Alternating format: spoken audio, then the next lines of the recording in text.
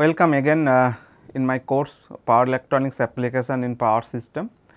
So, in previous 3 lectures we discussed the modeling of long power transmission lines, in particular the derivation of the voltage and current at any point of the line. The point can be measured from the sending end side or point can be measured from the receiving end side. Also we develop the expressions of sending end parameters in terms of receiving end parameters.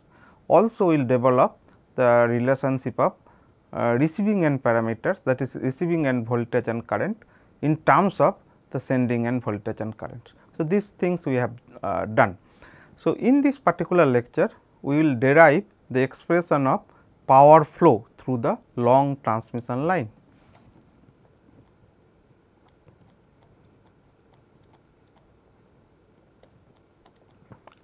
So, we will derive the expressions for power flow through long transmission lines. And the goal of this lecture is to determine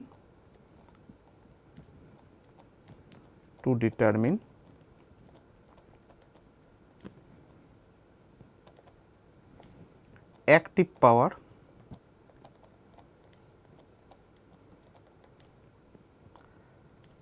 at sending end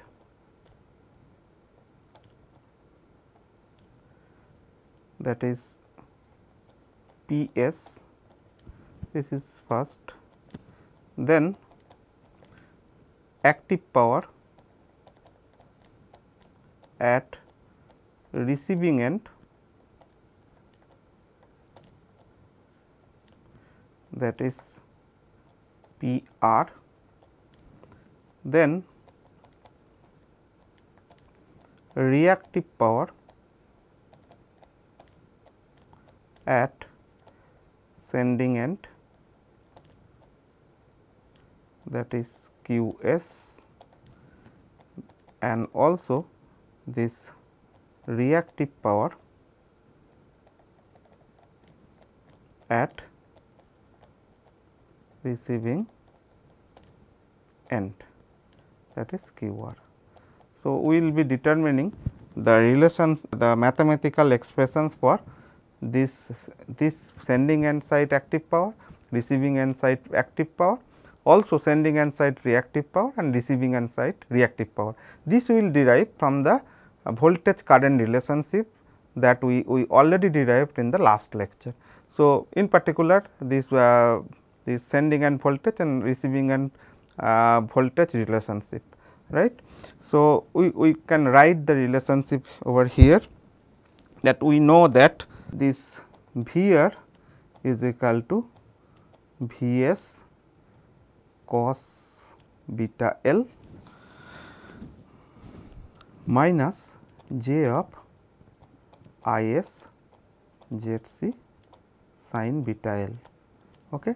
So, this is just we derived in the last lecture.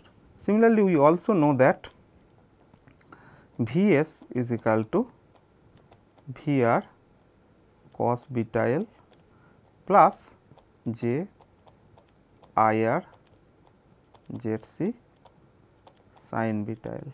This is we derived in the last lecture. Okay.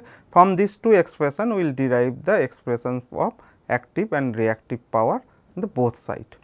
So, let us first derive the active and reactive power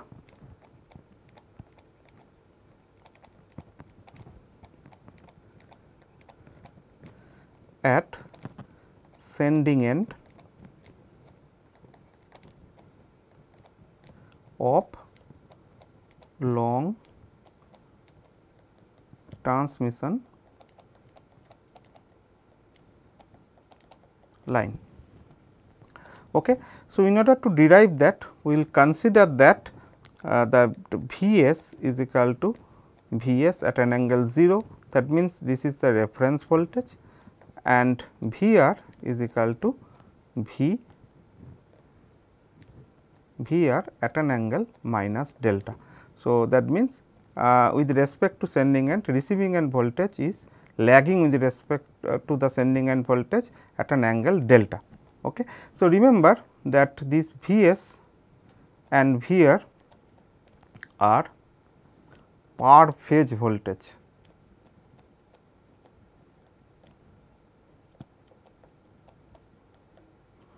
Okay, we consider them to be per phase. In power system, we often represent a 3-phase power system by using a single line diagram. This is a well known practice.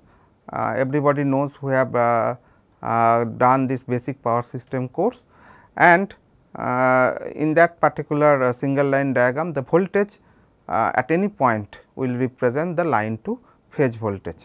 Okay. Now, this with respect to this, we can find out the per phase complex power at sending end, which is equal to S of S is equal to V s I s conjugate. This is again it is discussed at the very beginning of this course, and this is also well known expression for determining the complex power when we represent this voltage and current in phasor domain, when we transform this voltage and current in phasor domain from the time domain. Okay. Now, we have the relationship of this Vs, already we know that is Vs at an angle 0. Now, we can find out this Is from this relationship, that as we know this Vr is equal to Vs cos beta L minus j Is Zc sin beta L. So, we can write Is is equal to Vs cos beta L minus Vr divided by j Zc sin beta L. This we can derive from this expression, right. So, if I bring this component to other side, that is left hand side, and we bring Vr from left hand side to right hand side, and we divide it by Zc sin beta L, we will arrive at this expression. So, we will put this expression over here. So, what we will get, let us see. So, this is Vs. Now, we can write this is as a Vs at an angle 0, and Is is equal to this Vs at an angle 0, that is cos beta L, minus this is Vr at an angle minus delta, divided by j Zc sin beta L and the conjugate of that. Okay. Now, we just know that this j is basically representing a complex parameter, which is, if you convert it to polar form, then it will represent 1 at an angle 90 degree. Okay. So, if we consider so, that means 1 upon j is representing 1 at an angle minus 90 degree. So, considering so, we can write this as a Vs. So, since this angle is 0, I am just ignoring it. So, it is Vs cos beta L. So, at an angle minus 90 degree minus Vr minus 90 degree minus delta. So, we considered 1 upon j is equal to 1 up minus 90 degree. So, this will be added to this. So, denominator we have Zc sin beta L. Then this conjugate of this is basically this complex power. Now, the conjugate of this means when I put it minus 90, it will be plus 90. When it is minus 90 minus delta, it will be plus 90 plus delta. So, I can just write this as a V s square cos beta L at an angle 90 degree divided by Z c sin beta L minus V s V r at an angle 90 plus delta divided by Z c sin beta L. Okay. Now, these are in polar form. So, we have to convert it to Cartesian form, so that we can separate this real part and imaginary part from them. So, what we can do is, if we just convert it to polar form, then what we get is this cos 90 is 0. So, this will have only sin 90 part. So, this will be j V s square cos beta L divided by Z c sin beta L. This will have minus cos 90 plus delta. So, which will be cos 90 plus delta is sin delta. So, this will be equal to plus V s V r divided by Z c sin beta L sin delta, that is the real quantity, minus this is sin 90 plus delta, that will be cos delta. So, this will be j V s V r Z c sin beta L cos delta. So, we can write by separating real part and imaginary part as V s V r Z c sin beta L sin delta plus j of V square cos beta L minus this is V s V r, this is V s V r, V s V r cos delta divided by Z c sin beta L. So, we get some real part and we get imaginary part. So, this is what the real part and this is what the imaginary part. As you know that real part of this complex power represents the real power or active power, and imaginary part of the complex power represent the reactive power. So, we can write, but of course, this is determined per phase. So, what would be the 3 phase what would be the 3 phase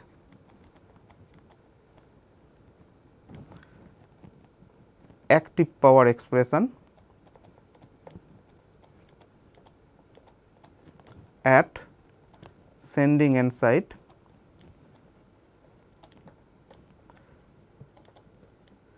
this will be equal to P s is equal to 3 times of the single phase active power. So, 3 times of this V s V r divided by Z c sin beta L multiplied by sin delta. So, this is equal to 3 times of V s V r divided by Z c sin beta L sin delta, where this V s and I s are per phase quantities. Okay. Similarly, Q s will be equal to 3 times of the expression that we get over here, that is V square cos beta L minus V s V r cos delta, and the denominator is same as the active power. So, this will be equal to 3 times of V s square cos beta L minus V s V r cos delta divided by Z c sin beta L. Okay. All right. So, this is the expression of active and reactive power in the at the sending end side, which we determine through this voltage current relationship. Now, somebody may say that we can consider these 3 inside this Vs Vr, that is also possible. In that case, we can represent this Ps as Vs as line to line voltage, which is root 3 times of this per phase voltage. Similarly, Vr line to line voltage divided by Zc sin beta L sin delta, where this subscript L to L represent line to line voltage. And we know that from the 3 phase system, that line to line voltage is root 3 times of the line to phase voltage. So, these equations is similar to this equation, exactly same of this equation, where Vs and Vr are considered to be per phase quantities. Okay. Vs and Vr are per phase quantities. Okay. Similarly, from this also we can write that this is equal to Vs line to line square cos beta L minus Vs line to line multiplied by Vr line to line cos delta divided by Zc sin beta L. Okay. So, this is what we derived. Similarly, we can also derive the per phase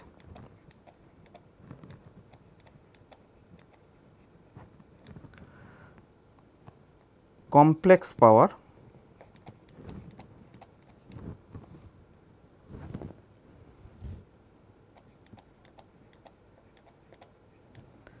at the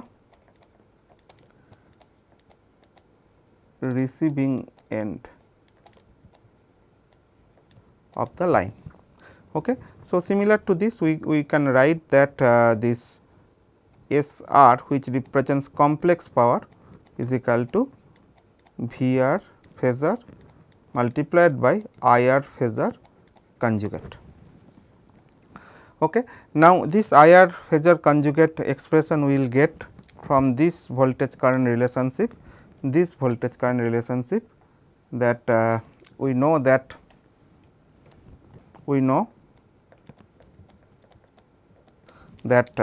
this Vs is equal to Vr cos beta L plus J IR Zc sin beta L, right. So, we can write this is equal to Vs is equal to Vr cos beta L plus J IR Zc sin beta L. So, IR from this IR can be written as Vs minus Vr cos beta L divided by J Zc sin beta L. Now, if I put this Vs and Vr as Vs at an angle 0 and Vr at an angle minus delta. So, this expression will look like this cos beta L, and this will represent Zc sin beta L at an angle 90 degree. So, if I put it in this at an angle 90 degree to the numerator. So, what we will get? Vs at an angle minus 90 degree minus Vr at an angle minus delta minus 90 degree multiplied by cos beta L divided by Zc sin beta L. Okay. So, this we will put over here. So, what we will get? Let us see. So, this will be equal to, so Vr we will put its expression Vr at an angle minus delta, IR is Vs at an angle minus 90 minus Vr at an angle minus 90 minus delta divided by Zc sin beta L. This will be multiplied with cos beta L, and complex conjugate of this will be IR. Now, so if we take the complex conjugate and multiply with this, then what we get is this is equal to VR Vs. So, complex conjugate of minus 90 will be plus 90, 90 minus delta divided by Zc sin beta L, and this is minus VR square. So, minus delta and complex conjugate of this minus 90 plus minus delta will be 90 plus delta. So, this will be equal to 90 cos beta L multiplied by Zc sin beta L. Now, this is in polar form. So, we have to convert it to Cartesian form. So, what we get, let us see. So, this will be the Cartesian form of this will be Vs VR divided by Zc sin beta L cos 90 minus delta, which is sin delta, right. Similarly, the imaginary part would be plus j Vs VR Zc sin beta L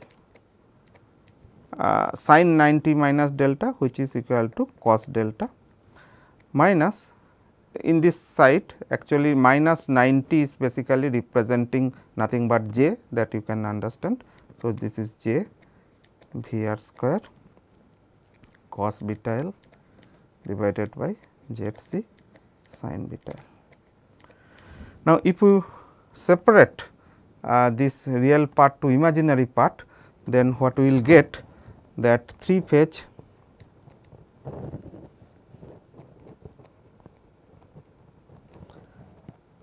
active power or real power at the receiving end side will be equal to PR is equal to 3 times this Vs VR divided by Zc sin beta L sin delta, which is identical to this expression, that is Ps. So, which is equal to Ps, and of course, you can convert it to like this line to line form, and QR will represent 3 phase QR will be represent 3 times of Vs VR cos delta minus VR square divided by Zc sin beta L. So, this is something different than this Qs, and one can convert it to again this line to line form, something like this, 3 times of Vs line to line.